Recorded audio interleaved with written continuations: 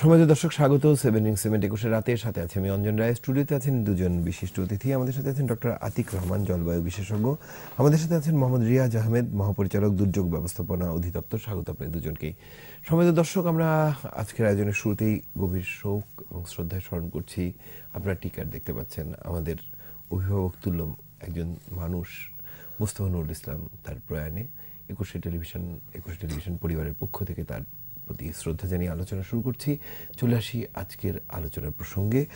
আমরা যদি আজকে 9 মের দিকে তাকাই, আজকে আমরা দেখতে পাচ্ছি যে 11টি জেলায় বজ্রপাতে 22 জনের মৃত্যু ঘটেছে। এর মধ্যে হবিগঞ্জেই 6 জন, এছাড়াও রাজশাহী, সুনামগঞ্জ, মানিকগঞ্জ, নীলফামারী, কিশোরগঞ্জ, নারায়ণগঞ্জ, সিরাজগঞ্জ, গাইবান্ধা, অর্থাৎ 56,000 বর্গমাইল জুড়ে যদি আমরা হিসাব করি বিভিন্ন জনপদে এই ঘটনাটি ঘটেছে। এবং একই সাথে আমরা দেখি যে বজ্রপাতের মৃত্যুর ঘটনা ছিল না এমনটি কিন্তু নয়, বিভিন্ন সময়ই ঘটেছে, কিন্তু সাম্প্রতিক সময়ে প্রতি বছরে যেন বাড়ছে আমরা দেখছি।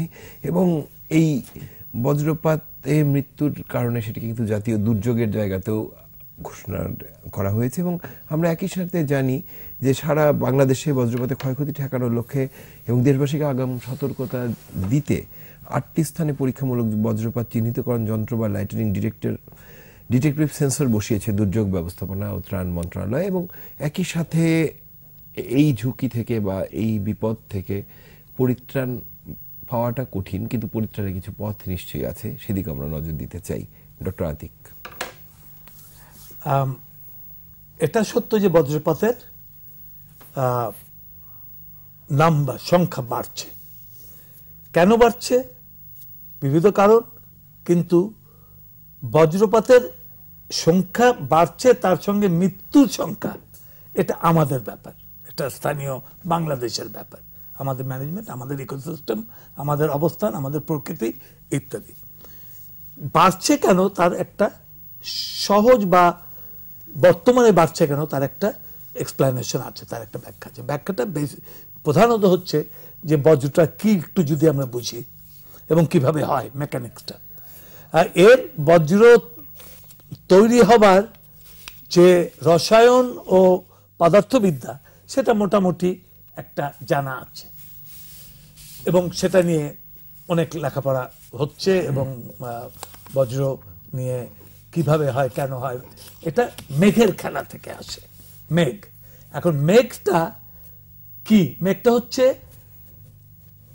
বাষ্প, পানিটা বাষ্পীয় ভাবে এভাপোট্রান্সপিরেশন বলে, বাষ্পায়ন হয়।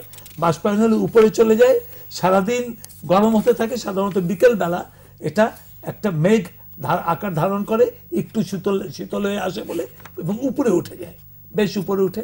এই যে কালো ঘন মেঘ যেটা, সেটাকে কিউমুলোনিম্বাস ক্লাউড বলে। এটার মধ্যে প্রচুর পানি থাকে, প্রচুর বাষ্প এর মধ্যে থেকে যায়। সেটা যখন ওই অবস্থায় থাকে তখন ওর মধ্যে উপরে চলে গেলে এটা অনেক টেম্পারেচার কমে যায়, কিন্তু সূর্যরশ্মি আসতে পারে এবং বিকেলবেলাও সেটা হতে পারে। প্রধানত সূর্যরশ্মি বেড়ে যাওয়াতে এবং তাপমাত্রা বেড়ে যাওয়াতে বাষ্পায়ন যেটা সেটা বেড়ে যায়, যার ফলে কত গুণ এবং কত বড় মেঘ হবে সেটা বেড়ে যায়। সেটা বেড়ে গেলে তার সঙ্গে বজ্রপাতের সম্পর্কটা হচ্ছে যে মেঘটা যখন বেড়ে যায়, ছোট, অতি ছোট রকম ডিস্টারবেন্স, এটা বলে একটি কণা, ইম্পিউরিটি, সেটাও এর ভেতরে যে ছোট ছোট স্নো পার্টিকেল, এগুলো পার্টিকেল না, এটা ধোঁয়াশে ধুলার মতো, আর ক্রিস্টালাইন আইস, একদম ছোট ছোট বরফের টুকরা, একদমই ছোট ন্যানো টুকরা, খুব মানে চোখে দেখা যায় না। এগুলো দুটো ওই নিউক্লিয়েশনের ফলে আলাদা হয়ে যায়। আলাদা হয়ে গেলে একটা মেঘের ভিতরেই পজিটিভ আর নেগেটিভ স্ট্যাটিক ইলেকট্রিসিটি চার্জ। এখন স্ট্যাটিক ইলেকট্রিক কোনটা? যে বিদ্যুৎ আমরা ঘরে ব্যবহার করি সেটা না। স্ট্যাটিক বিদ্যুৎ হচ্ছে আমি যখন চিরুনি ব্যবহার করি, চুলটা যে দাঁড়িয়ে যায়।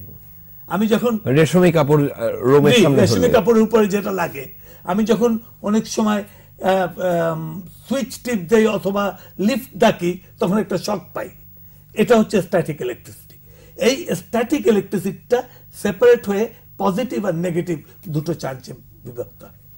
তখন এই মেঘের ভেতরে যে, এবং মেঘটা তখন উপরের দিকে উঠে, কারণ এটা তখন ঠান্ডা হয়ে হঠাৎ করে এটা বেড়ে যায় এবং সংকুচিত হয়, এটা হয় এর তাপমাত্রার উপরে। এই প্রচন্ড সংকোচনের ফলে একটা আওয়াজ, যেটা আমরা বজ্রপাত বলি, কিন্তু বিজলি না। বিজলিটা হচ্ছে যে ইলেকট্রিসিটি দুটো ডিসচার্জ হয়ে যায়, সেটা পড়ে। এখন এটা 3 ধরনের হতে পারে।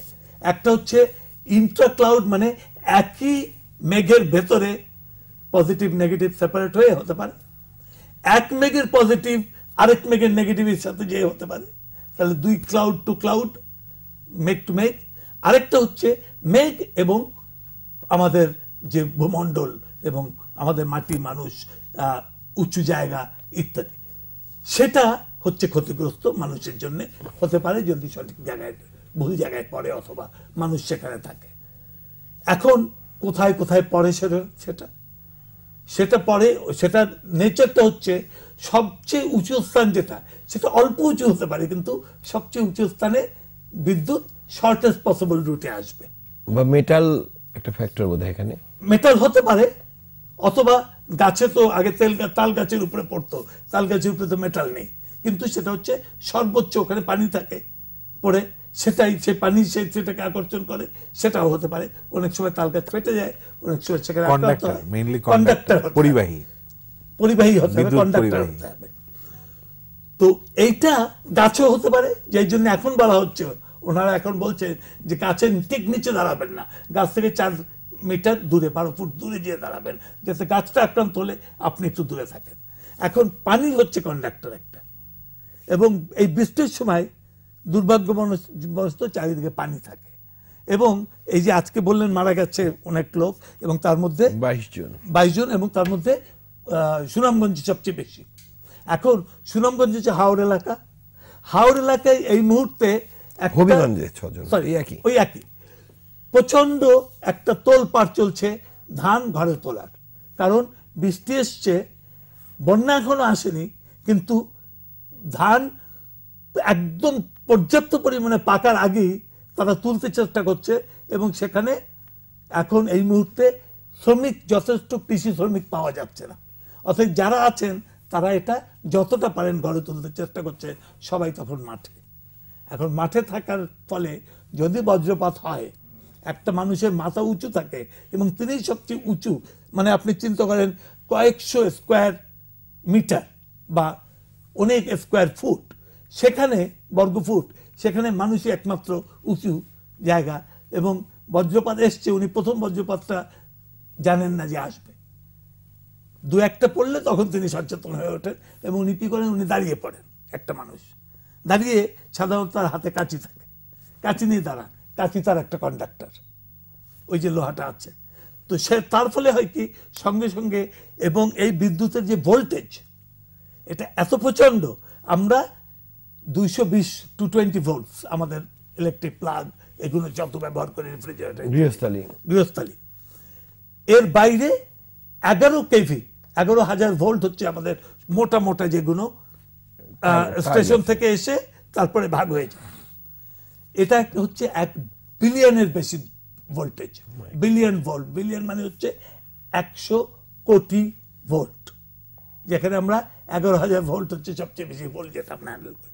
তার মানে অদ্ভুত এর শক্তি, কিন্তু ক্ষীণ, তীব্র, স্বল্প সময়। বলা হয় যে কয়েক হাজার বিদ্যুৎ যদি আমরা কোনো কারণে ধরতে পারি, বা কয়েক লক্ষ, তাহলে পৃথিবীর সারা বছরের চলাবার বিদ্যুৎ সেখানে হয়ে যাবে। সেই টেকনোলজি আমাদের নেই, এবং সেই ক্ষমতা আমাদের নেই।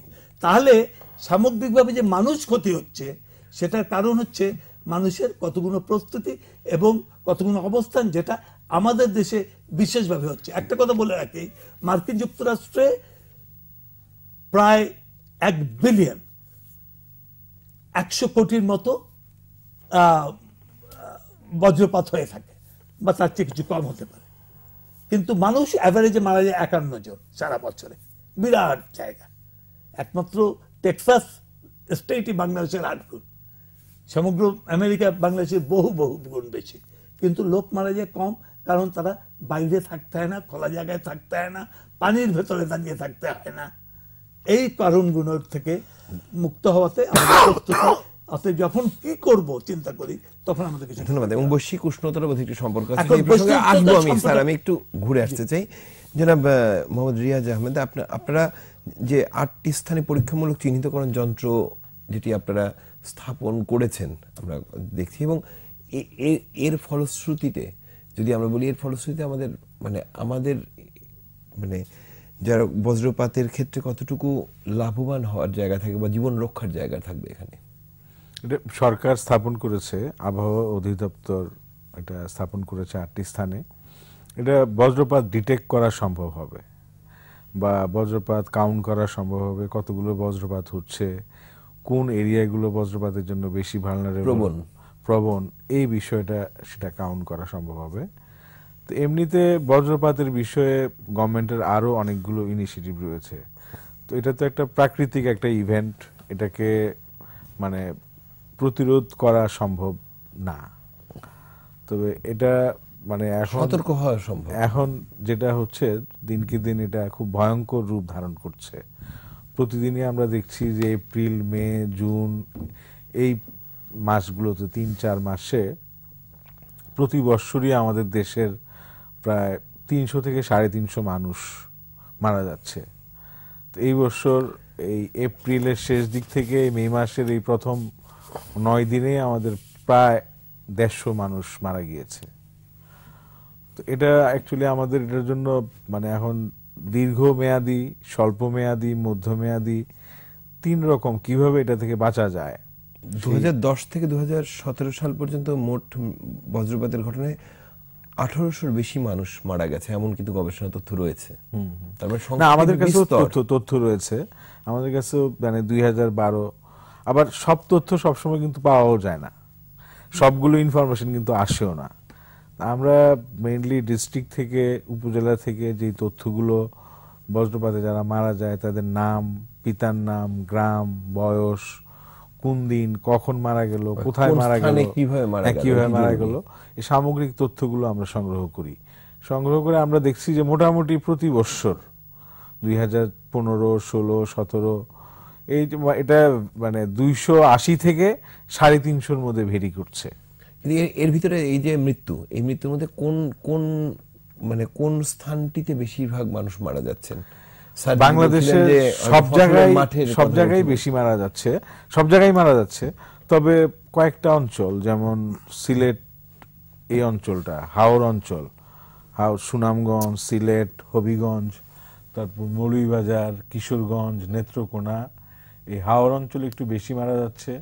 রাজশাহী, চাঁপাইনবাবগঞ্জ, বরিশাল, কুমিল্লা, ময়মনসিংহ, নাটোর, এই অঞ্চলগুলো তো মানুষ অঞ্চলে মারা যাচ্ছে, কিন্তু কোন পরিপ্রেক্ষিতের মানুষগুলো মারা যাচ্ছে বা হয়তো কৃষিকাজে রত আছেন এমন মানুষ, নাকি অন্য স্তরের মানুষ, এটি জানা দরকার যে কোনখানে থাকলে বেশি ঝুঁকিতে থাকতে, এটি জানার জন্য আমরা এমনিতে আমরা যে মৃত্যু সংখ্যাটা দেখলাম এবং সেটা কোন শ্রেণীর দেখতে গিয়ে আমরা দেখলাম, এভারেজ ধরা যায় 90% মানুষ হচ্ছে যারা গ্রামে বাস করে, আর 7 থেকে 10% মানুষ মারা যাচ্ছে শহরে যারা বাস করে। যারা কৃষি কাজ এবং মাছ ধরার কাজে যারা নিয়োজিত, এমন ধরনের মানুষ মারা যাচ্ছে। শিশুরা মারা যাচ্ছে খেলার মাঠে খেলা করার সময়, এইভাবে মানুষ মারা যাচ্ছে। তো এখন স্বাভাবিকভাবে প্রশ্ন আসে যে সরকার এজন্য কি ব্যবস্থা নিচ্ছে? ঠিক প্রশ্ন এটি ছিল যে স্টেপগুলো আপনারা নিচ্ছেন, আপনারা বিভিন্ন প্রস্তুতি বা সতর্কতার কথা বলছেন। এটা প্রথমত হচ্ছে প্রাকৃতিক একটা ইভেন্ট, নির্দিষ্ট সময়ে এটা আসে। এটাকে প্রিভেন্ট করার একদম 100% এটাকে বন্ধ করার কোনো কৌশল এখন পর্যন্ত আবিষ্কার হয় নাই। তো এটা সচেতনতামূলক কার্যক্রম, যেটা মানুষ যদি সচেতন হয় তাহলে এটা মৃত্যুর হার কিন্তু কমানো সম্ভব। আমাদের এই যে আতিক স্যার একটু আগে বলেছেন যে যুক্তরাষ্ট্রে অনেক বেশি বজ্রপাত হয়, কিন্তু মৃত্যুর সংখ্যা কম। সেখানে পপুলেশন তো এত ডেন্সলি, বাংলাদেশ তো ডেন্সলি পপুলেটেড একটা দেশ। এখানে প্রতি বর্গ কিলোমিটারে যেই মানুষ বাস করে, যুক্তরাষ্ট্র বা অন্য দেশে তো এত মানুষ বসবাস করে না। বজ্রপাতটা মানুষের উপরে যখন পরে, ডেন্সলি পপুলেটেড হলে মৃত্যুর সংখ্যাটা বেশি হবে। আর ওইভাবে ঠিক সচেতন আমাদের দেশের মানুষ হয়তো এখনো হয় নাই। আমরা মূলত সচেতনতা বৃদ্ধির জন্য এটা নিয়ে কাজ করছি। মানে আমরা যারা বিশেষজ্ঞ তাদের নিয়ে ওয়ার্কশপ করে এটার কারণ কিভাবে প্রতিরোধ করা যায় সেগুলো আমরা মানে বের করার চেষ্টা করেছি, এবং সেগুলো পত্রপত্রিকা এবং টিভিতে আমরা প্রচারের ব্যবস্থা নিচ্ছি।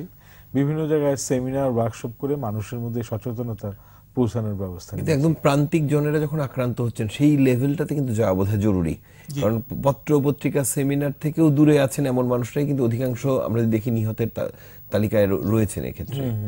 অর্থাৎ প্রান্তিক মানুষদের মধ্যে সচেতনতা সৃষ্টি, আপনারা যে বারবার ঘোষণাগুলো দিচ্ছেন সচেতনতামূলক, সেগুলো কি একদম প্রান্তিক জায়গায় পৌঁছানোর কাজটি আপনারা? প্রান্তিক জায়গায় আমরা এখন তো টিভি বা মিডিয়া পত্রিকা সমস্ত দেশের সব জায়গায় এটা এখন গ্রামে, একদম প্রত্যন্ত গ্রামে মানুষরা এখন এই ডিশের মাধ্যমে টিভি দেখে, তো এটা ওইভাবে পড়ছে। তারপরেও আপনি যেটা বলেছেন সেটা আমরা এই রিসেন্টলি এপ্রিলে চিটং, কক্সবাজার, রাঙামাটি এইসব অঞ্চলে গতবার পাহাড় ধস হয়েছিল। তো এই পাহাড় ধসে মানুষের সচেতনতা বৃদ্ধির জন্য এবার আমরা এই 5টি জেলায় আমরা ওয়ার্কশপ, সেমিনার, র্যালি এটা আমরা করেছি 5টি জেলার 35টি উপজেলায় 22 থেকে 28 তারিখের মধ্যে। মানে সেখানে মাস পিপলের ইনভলভমেন্ট ছিল, সেটি খুব জরুরি বটে।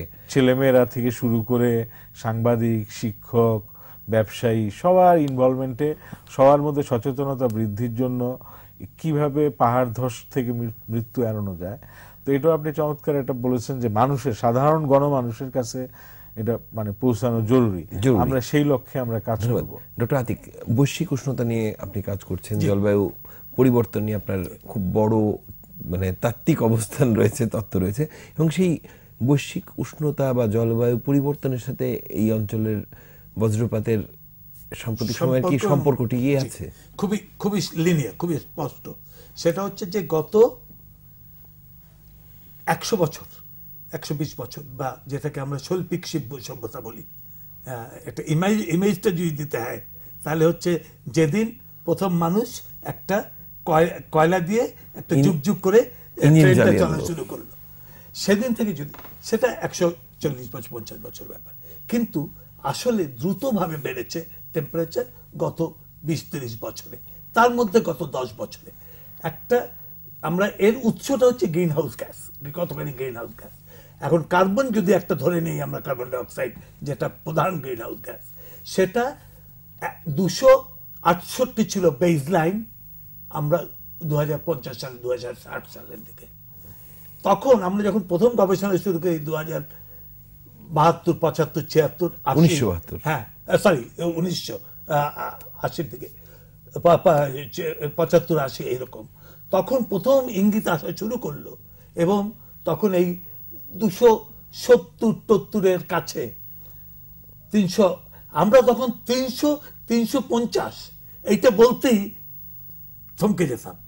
গত এপ্রিল মাসে 404 পার্টস পার মিলিয়ন, 10 লক্ষে 404 পার্ট হচ্ছে কার্বন ডাইঅক্সাইড, এটা বেড়ে 268 থেকে সেখানে। এবং বর্তমানে যেটা বলা হচ্ছে প্যারিস এগ্রিমেন্টে যে আমরা 2 ডিগ্রি এখন আমাদের টেম্পারেচার, আমাদের তাপমাত্রা বেড়েছে এ পর্যন্ত 0.86, একদম সারা পৃথিবীর মিনিমাম অ্যাভারেজ। বাংলাদেশ বা ক্রান্তীয় অঞ্চল যেটা ট্রপিক্যাল এরিয়া, নারায়ণগঞ্জের উপর দিয়ে ট্রপিক্যাল ক্যান্সার গেছে, উত্তর ক্রান্তীয় রেখা, সেখানে 1 ডিগ্রি বাড়া মানে হচ্ছে মেরু অঞ্চলে 6 ডিগ্রি বাড়া, যেই জন্য মেরু অঞ্চলে বরফ বেশি গলতে শুরু করেছে দ্রুত, সেই বরফের ধাক্কা, গলার ধাক্কা বাংলাদেশের উপকূল অঞ্চলে পড়ে লবণাক্ত পানি ঢুকছে, উঁচু হয়ে গেছে সমুদ্রের। তো এগুলো সব কানেক্টেড। এখন টেম্পারেচারে যেটা হচ্ছে এই 0.86 এবং বলা হচ্ছে 0.9 ডিগ্রি প্রায় বেড়ে গেছে। এটা 2 ডিগ্রি বাড়লে পৃথিবীর প্রভূত ক্ষতি হবে, এবং সমগ্র সরকার প্যারিস কনফারেন্সে আছে এগ্রিমেন্টে যে 1.5 রাখা যায় কিনা, এটা বাংলাদেশ নেতৃত্ব দিয়ে এখানে পৃথিবীটাকে নিয়ে এসেছিল। কিন্তু এই যে 1 ডিগ্রি বাড়ছে, এখন আমাদের অঙ্কে বলছে যে 1 ডিগ্রির মতো এই 0.9 ডিগ্রি বেড়ে গেছে, এবং এটা যে বেড়েছে এ সম্বন্ধে কোনো সন্দেহ নেই, মাপা যায়। আমাদের মেট অফিস মাপছে, অন্যান্যরা মাপছে এটা, এবং শহরে এটা আরেকটু বেশি বাড়ে, কারণ এই সমস্ত রাস্তাঘাট সব পিচ অথবা সিমেন্ট হয়ে গেছে, সেখানে তাপটা ধরে রাখে। বলা হতো যে সন্ধ্যাবেলা সূর্যাস্ত হলে গ্রামে তাপ কমে আসে, শহরে তাপ কমে না, আরো 2 ঘন্টা 3 ঘন্টা লাগে সেই তাপটা কমতে। সাধারণ বাংলাদেশের কথায় বলে মগরিবের সময় কমে যেত, এখন এসার সময় কমছে না। তাহলে এই যে তাপটা বেড়ে যাচ্ছে, এর ফলে বিকিরণটা বাড়ছে। বিকিরণটা বাড়লে এটা যে পানির উপরে যখন পড়ে, এবং পানির অ্যাভেলেবিলিটি, পানির যে প্রসার, বৃষ্টি বেশি হচ্ছে বলে পানির প্রসার বেশি, পানির প্রসার বেশি থাকলে বাষ্পায়ন বেশি হচ্ছে, বাষ্পায়ন বেশি হলে মেঘ বেশি তৈরি হচ্ছে। এর আগের কথা আমি চলে যেতে হবে, মেঘ বেশি হলে বজ্রপাত বেশি হওয়ার সম্ভাবনা বেড়ে যায়। বিশেষ করে যে মেঘটা কালো জমানো মেঘ, যার ভেতরে প্রচুর পানি থাকে, এটাকে বলে কিউমুলোনিম্বাস ক্লাউড। তো সেই সূত্রে তাপ যত বাড়ছে, আমার বজ্রপাতের সংখ্যা তত বাড়ছে। তীব্রতা নিয়ে বলা কঠিন, এবং বজ্রপাতের মোটামুটি অ্যানালাইজ করা যায়। একটা বলে সোজা হাসে, আপনি তাকলে ছবি চোখে তাকালে দেখতে পাবেন বড় একটা পদ্ম। তারপরে বলা হয় যে ব্রাঞ্চিং সাইড থেকে পড়ে, তারপরে বলা হয় ক্লাস্টার, একসঙ্গে 2-3টা পড়লো। তো এগুলোর কতগুলো ধরন আছে, সেটা নির্ভর করছে উপরে যে কথাটা বলছিলাম যে ক্লাউডের ভেতরে কি হচ্ছে, ক্লাউডের সম্পর্কে নিচের সম্পর্কে কি হচ্ছে। মানুষ মারার কথা যেটা, সেটা হচ্ছে মানুষ কোথায়, বজ্রপাতটা কোথায় পড়ছে, সেই জন্য আমার প্রস্তুতি কি আছে। এখন চিন্তা করেন, একটা কৃষিকর্মী তার জীবনের সমস্ত, গত বছর আমাদের হাওড় এলাকায় ফসলে প্রচুর ক্ষতি হয়েছে। রিচ, দরিদ্র এবং যারা মোটামুটি মধ্যবিত্ত, সবার ধান নষ্ট হয়ে গেছে। এবছর খুব ভালো শস্য হয়েছে। এই শস্যটাই ঘরে তুললে, তারা বলেছে কিছুদিন আগে, 10 দিন আগে, 15 দিন আগে, এটা ঘরে তুলতে পারলে আগামী 2 বছরের জন্য, গত বছরে পুষিয়ে বেরিয়ে আসবে, ঘাটতি পুষিয়ে আসবে। তাহলে এখন একজন কৃষিকর্মী তিনি মাঠে থাকবেন, ধানটা কেটে নিয়ে ঘরে নিয়ে আসবেন, এবং এটা আনতে গেলে তাকে থাকতে হচ্ছে। কোথায় বজ্রপাত আসলো তখন আবার ঘরে ফিরে যাবে, এটা তার স্বাভাবিক পর্যালোচনা জীবন পদ্ধতির ভেতরে আসে না। তার প্রথম কাজ হচ্ছে কত ধান সে কাটতে পারে পরের পানি চলে আসার আগে। এইটা যেহেতু গতবারের হরকা বানের কারণে কিন্তু এক ধরনের শঙ্কাও রয়েছে যে কোনো মুহূর্তে যদি আসে তার আগে আমাকে ফসলটা ঘরে তুলতে হবে। তো এই ফসলের তোলার প্রেসার, যেই জন্য যে জেলাগুলো উনি বললেন যে আপনি হবিগঞ্জ থেকে শুরু করে সুনামগঞ্জ থেকে শুরু করে এই সম্পূর্ণ এলাকার উপরে চাপটা বেশি পড়ছে। অন্যান্য এলাকাও অনুরূপ ভাবে। এখন কৃষক কি করবেন, আপনাদের সংখ্যায় বলছি 80% হচ্ছে কৃষক, এবং নৌকায় যারা মাছ ধরতে যাচ্ছে। এখন কৃষক কি করবেন, তাকে ওই যে সবচেয়ে উঁচু পয়েন্টে তিনি নিজে হবেন না, তার মানে একটা ধারে কাছে গাছ অথবা বাসার ভেতরে থাকতে হবে। এবং আমাদের বাংলাদেশের যে কাঠমিস্ত্রি, যে রাজমিস্ত্রি, তারা জানতেন যে আপনার এই টিনের ঘরেও উপরে একটা লাইন দিয়ে একটু উঁচু করে দিয়ে সেখান থেকে একটা তার নিয়ে মাটিতে দিয়ে আর্থিং করে দিতে। এটা আমাদের জীবনের পদ্ধতি। প্রত্যেকটা বড় বিল্ডিং, আপনি যদি উঁচু বিল্ডিং, এম্পায়ার স্টেট বিল্ডিং দেখেন, সবচেয়ে উঁচু পয়েন্টে আরেকটু উঁচু করে দেয়। আপনি দুবাইয়ের সবচেয়ে উঁচু বিল্ডিং যেটা বুর্জ খলিফা, সেখানেও একটা উঁচু মাথা আছে। অর্থাৎ এটা বজ্রপাত থেকে ধরে মাটিতে ডিসচার্জ করে দেওয়ার জন্য ব্যবস্থা থাকে। ঢাকা শহর বা পৃথিবী বাংলাদেশের সব শহরে, সব বিল্ডিং এ মোটামুটি এগুলো করা হয়েছে। এবং সেই জন্য তবুও বলা হয় যে আপনারা বজ্রপাত হলে ছাদে যাবেন না, বাইরে যাবেন না, সাবধান থাকা ভালো। তো এটা একটা। এখন ওই কৃষকের জন্য যেটা বলা হবে যে আপনি যত সময় যদি কোথাও না যেতে পারেন, নিজের উচ্চতাকে কমিয়ে নিয়ে আসে, শুয়ে পড়া মাঠে, পানির ভেতরে শুয়ে পড়া না, মানে বডি কন্ডাক্টর না করে দিয়ে, যেটা পানি নিজের বডিকে যত ছোট করে নিয়ে আসতে পারে, অর্থাৎ একদম মাথা নিচু করে শরীর কুজু করে ছোট হয়ে যাওয়া যতটা পারা যায়। এবং কাস্তে এবং অন্যান্য মেটালিক যে অবজেক্ট থাকে সেগুলো কোনো সময় হাতের কাছে না রাখা। কেউ কেউ বলে যে স্পঞ্জের স্যান্ডেল অথবা রাবারের স্যান্ডেল, টায়ারের স্যান্ডেল, এগুলো পরলে হয়তো বেঁচে যাবে। হ্যাঁ, তারা একটা বাধা দেয় ঠিকই, কিন্তু সেটা যদি ভেজা থাকে তাহলে ওটা কন্ডাক্ট যে ভলিউমে আসছে, আমরা আলোচনায় আসবো স্যার। জি, এটা বিরতি রয়েছে নিয়ম জি, ঘুরে তাহলে এটা আমাদের সামগ্রিক সচেতনতার পার্ট, যেটা বললেন, সামগ্রিক সচেতনতা করলে আমরা মৃত্যুর সংখ্যাটা কমে নিয়ে আসবো। ধন্যবাদ। আমরা মৃত্যুর সংখ্যা নিয়ে কথা বলতে চাই দ্বিতীয় অর্ধে। সম্মানিত দর্শক, যেমনটি থাকে প্রতিদিন তেমনটি 7x7 21 রাতের নিয়ম মাফিক বিরতি, প্রত্যাশা 21 টেলিভিশনের সাথে 7x7 21 রাতের সাথে থাকবেন।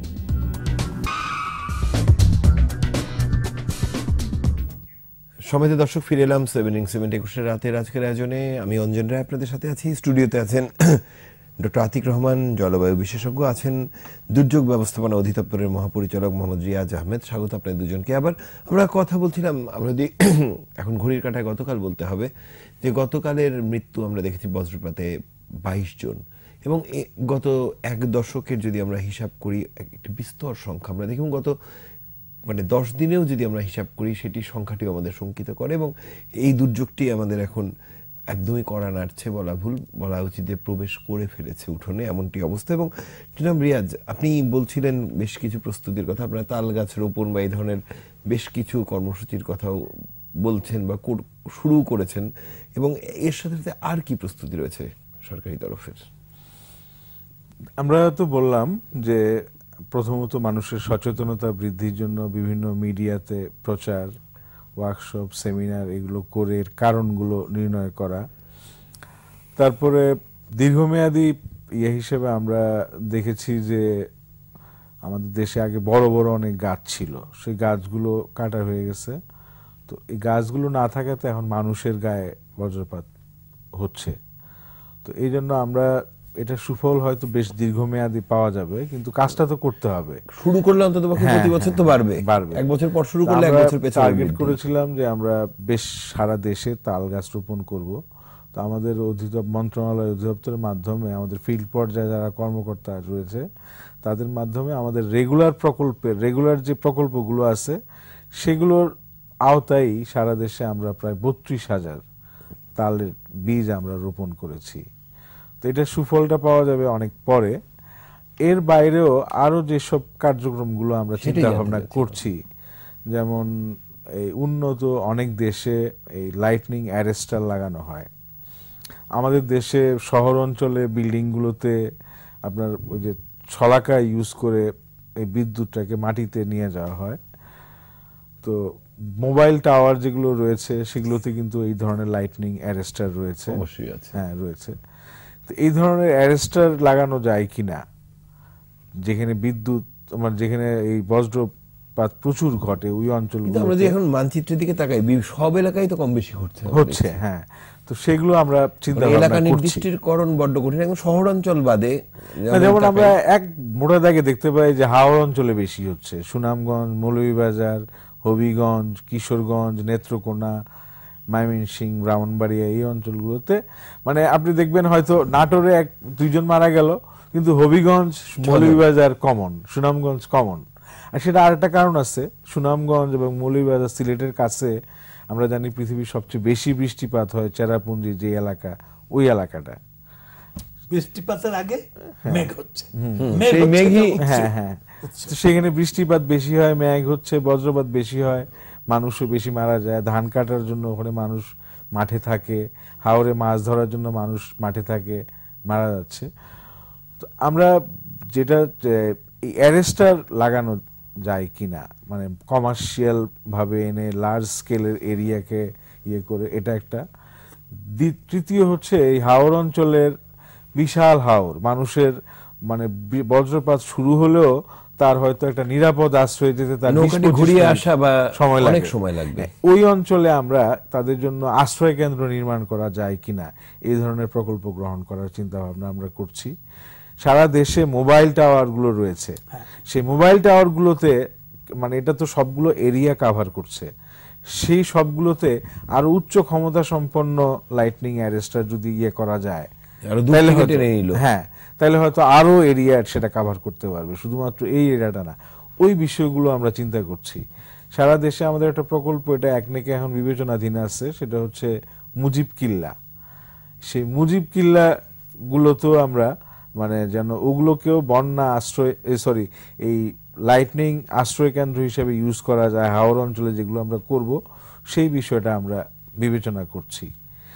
আজকেও গতকাল 9 মে মাননীয় প্রধানমন্ত্রীর কার্যালয়ে মাননীয় মুখ্য সচিব মহোদয়ের সভাপতিত্বে একটা সভা অনুষ্ঠিত হয় এই দুর্যোগ বিষয়ে, আসন্ন এইসব দুর্যোগের প্রস্তুতি বিষয়ে। সেখানে রিলেটেড মন্ত্রণালয়ের সচিব এবং অধিদপ্তরের ডিজিরা উপস্থিত ছিলেন। এই সামগ্রিক বিষয়গুলো আলোচনা সেখানে হয়েছে এবং এই বিভিন্ন বিষয়গুলো দেখার জন্য কয়েকটা কমিটি গঠন করা হয়েছে।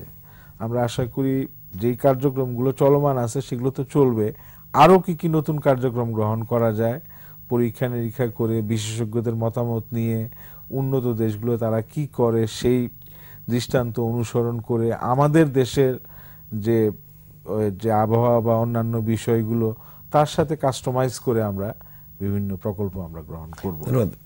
লাইটনিং অ্যারেস্টারের কথা যেটি বলছিলেন উনি, কিন্তু সেটি কি মানে আপনি তো খুব বেশি যে করা যাবে তা না, কারণ এর ক্ষমতা সীমিত, কয়েক মিটার বা কয়েকশো মিটার ম্যাক্সিমাম।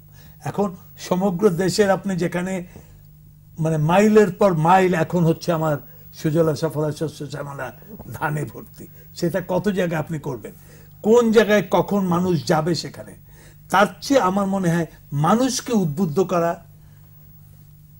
ব্যক্তিকে ব্যস্ত করা, যদি তার শেল্টার নেওয়ার ব্যবস্থা করতে পারে। তবে একটা কথা আমি ভাবছিলাম যে আমাদের যে মোবাইলের জন্য যে টাওয়ার করা হচ্ছে সেই টাওয়ারগুলোকে আরো উঁচু করে দেয়া সম্ভব কিনা, ক্ষতিগ্রস্ত না করে বা সেন্সর, তাহলেই সেটা হতে পারে। অবশ্য আরেকটা ব্যাপার হচ্ছে যে সেখানে যদি ভালো আর্থিং না হয় তাহলে আরো ক্ষতি হবে, কারণ ওই টাওয়ার ভেঙে যেতে পারে। তো সেই জন্যে প্রস্তুত নিয়ে সেই ধরনের ব্যবস্থা আমাকে করতে হবে। একটা কথা বলা বাহুল্য, যেটা বলছিলাম যে মার্কিন মুলুকে বা ইউরোপে সেখানেও যে তাদের প্রস্তুতি কম নেই, সেখানে কিন্তু 51 জন 50 জন মারা যাচ্ছে। এখন সেটা দৈবাত, আমরা যেটা বাংলা ভাষা গ্রামে ভাষা বলে ঠাটা পড়ে মরা, মানে স্বাভাবিক নয়, ভয়ঙ্কর অবস্থা, কিন্তু ভয়ঙ্কর অবস্থায় সেটা হতে পারে।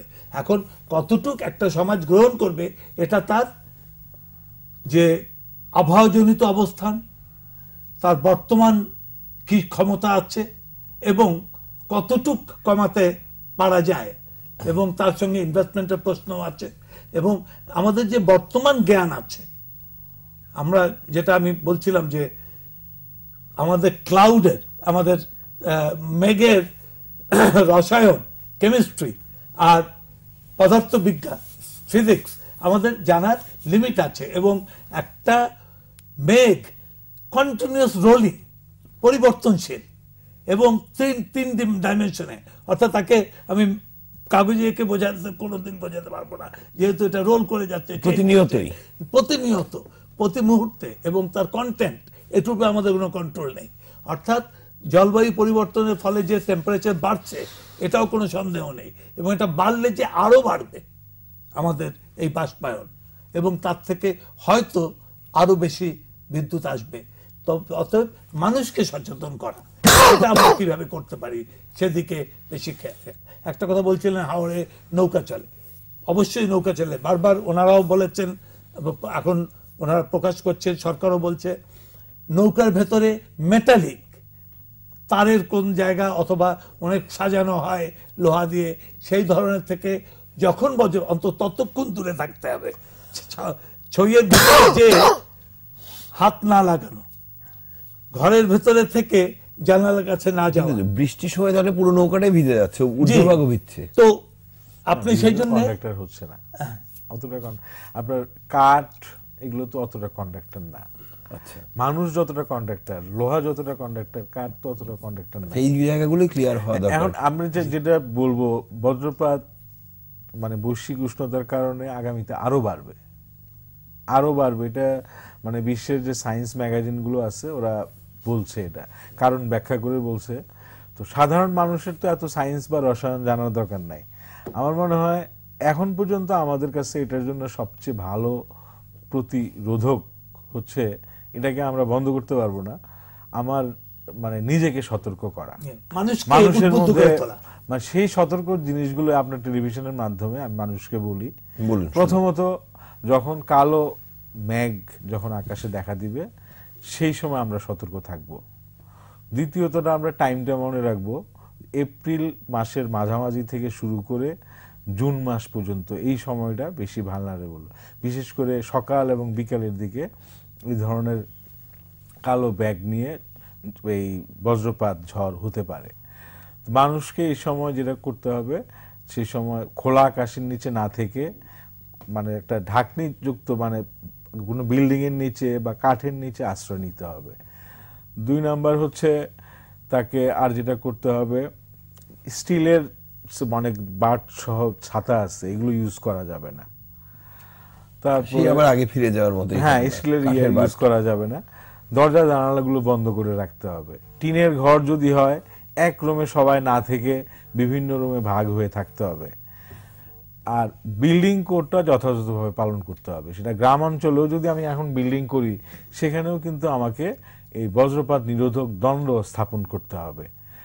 তারপরে হচ্ছে ইলেকট্রনিক যন্ত্রপাতি ব্যবহার থেকে ওই সময় বিরত থাকতে হবে, কারণ ইলেকট্রনিক যন্ত্রপাতিও আমাদের শুধু মানুষের মৃত্যু না, সম্পদেরও কিন্তু ক্ষতি হতে পারে।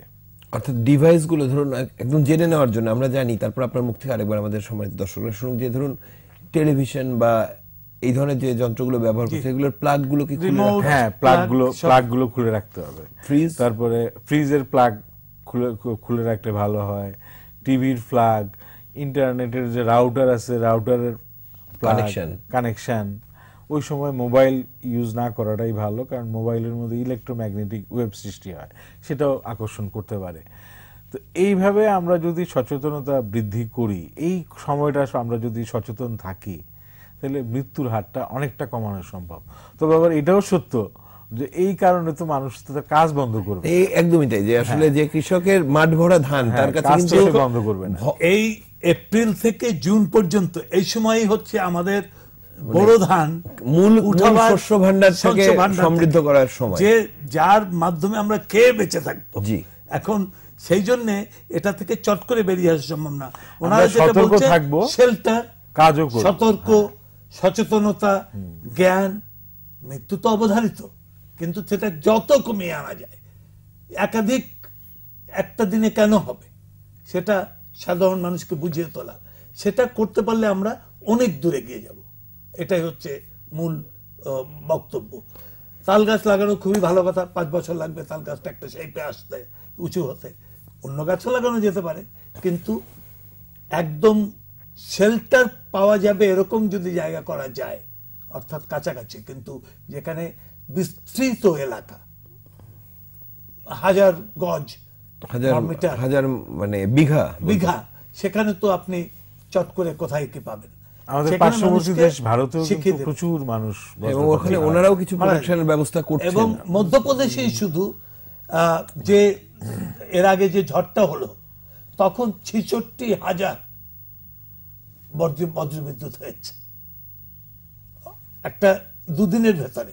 এটা একটা ছোট কথা না, কিন্তু এগুলো যখনই ওই ধরনের বজ্রপাত হবে, ওই ধরনের মেঘ হবে, তখন এই কোনো অবধারিত এর সঙ্গে সেক্ষেত্রে যদি আমরা বিস্তৃত যে ফসলের মাঠগুলো আছে, ওখানে যদি একটা দুটো বিশাল আকৃতিরও না হোক, কারণ কর্মী কিন্তু খুব যে ব্যাপক হাজার হাজার কর্মী ধান খেতে কাজ করছেন এমন নয়, তাদের জন্য কিছু শেল্টার যদি আমরা সেরকম বানাতে পারি, সেটি খুব জরুরি। সেটাই আমরা করছি। তারা দৌড়ে যেতে ঢুকে যেতে পারেন কালো মেঘটা দেখে। ওই হাওড় অঞ্চলের যে মুজিব কিল্লাগুলো আমরা করতেছি, যেটা এখন একদিকে রয়েছে বিবেচনাধীন, তো সেখানের গুলো, ওই জায়গাগুলো আমরা এই ধরনের লাইটনিং এর আশ্রয় কেন্দ্র হিসেবে আমরা নির্মাণ করব, এবং ওগুলোর মধ্যে আমরা লাইটনিং অ্যারেস্টার স্থাপন প্রকল্পের মধ্যেই রাখা যায় কিনা সেটা আমরা দেখব। এটা নতুন চিন্তাধারা। স্যার একদম শেষের দিকে 2 থেকে 2.5 মিনিট বলবেন না, প্রশ্ন করছি। আমাদের এটা ধাক্কাটা নতুন, ঘটনাটা পুরনো। বিদ্যুৎ তো সবসময়, বজ্রপাত তো সবসময় ছিল, এবং বজ্রপাত আমাদের কবিতায়, আমাদের জীবনে সবসময় আছে।